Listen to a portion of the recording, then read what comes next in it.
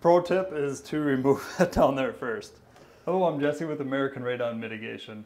I'm back again at my cousin Mike's house where we put a radon system in about a year ago, and when we did that, we sealed his sump basket and we also put in a water alarm, and I'm glad we did because that water alarm was going off last night. So we have bypassed the float switch.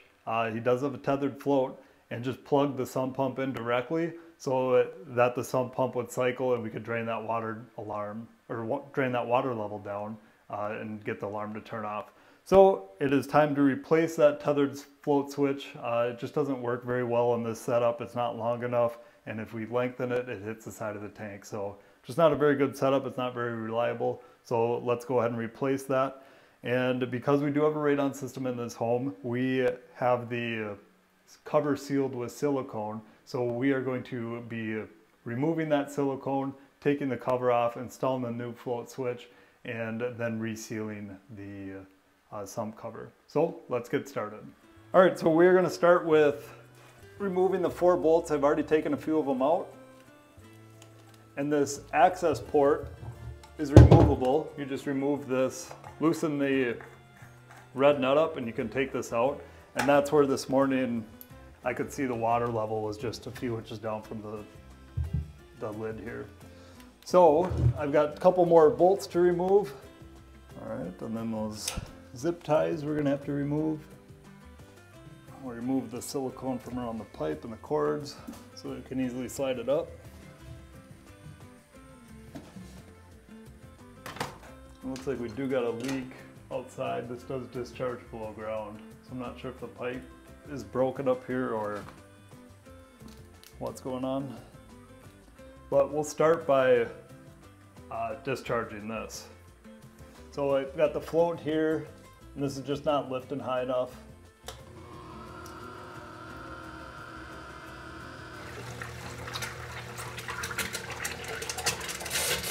So we could simply extend this float switch out. I don't think the float switch is bad. But if we extend it out, then we got a chance of it hitting on the side of the tank. I don't like this style, just for that reason. It's easy to get caught up on things. So we're going to replace it with the HydroCheck one. And then what we've got to do is get this through the sump basket, and then you just zip tie it to the discharge pipe. So my next challenge is going to be to try to get this through the pipe, because I don't really have a hole that this will fit through. So I'll figure that part out, and then we'll zip tie it, and we can either remove the old one or we can just leave it because it won't hurt anything to leave it in there. And I guess we've got a backup to the backup if we need to.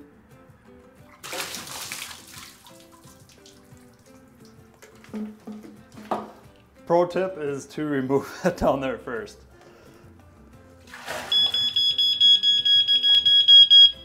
This is going smoothly so far, and we'll unplug that alarm, or that sump pump, so that I don't get a face full of water.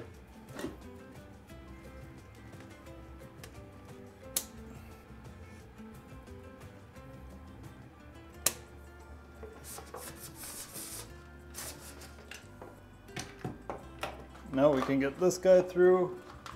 I'm gonna put that through the hole from the top down, and then we'll reinstall the pipe, and then we'll re-zip tie some of the stuff on the pipe. I'm gonna get the water alarm and the new float switch in this zip tie. And the float switch does come with a zip tie.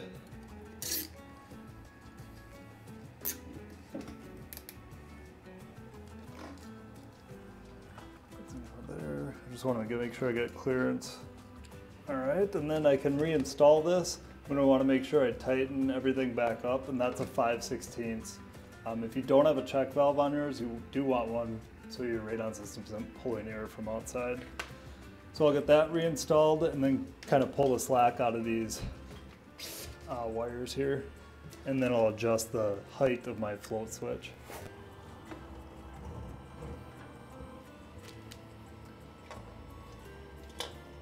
So kind of get that sump orientated so that it'll still work if we want to use that. is kind of a backup float switch. And now I'll lower my sensor and water alarm to get that at the level I wanted at. When the water gets about this height is when it'll turn on. Right now I want it to be a little bit lower than that. It'll turn on about right at that height, which I think we'll call good. And we'll get our water alarm in place. We want that to be maybe just above our float switch. So we got a little bit of an early warning device like we had before. I think we're pretty close there.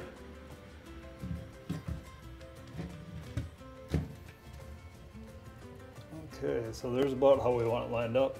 When you take yours apart, you might want to put like a reference mark on the floor with a Sharpie so you can see how you had it orientated before. Might save you some trouble. So it looks like everything there will line up. Now what we're gonna do is, this is the problem we had, is this is the float switch. So when that float rises, it gives this power, which then allows the sump pump to run.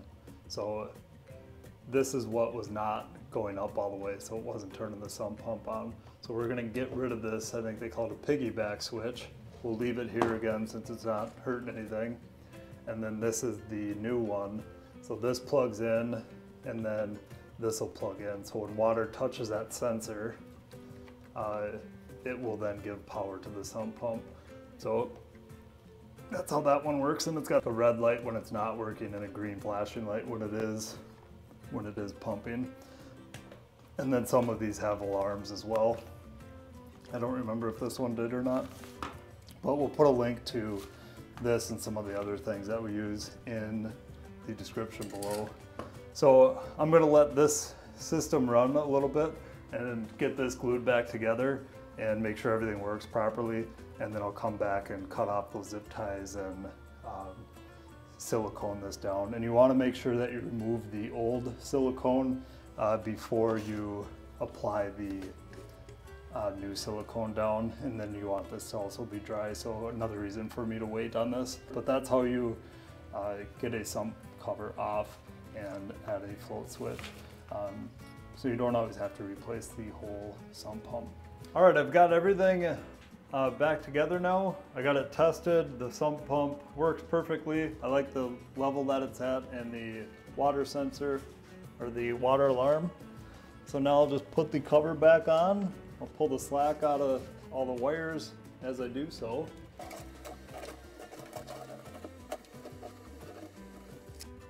I'll put the 4 bolts back in, and I did re-glue this fitting, and I did push the pipe out from outside, in from outside sides some more to glue that 90 on with. I don't think it was full depth before, which is probably why that failed. This cover back in, with this plug, test plug, access port.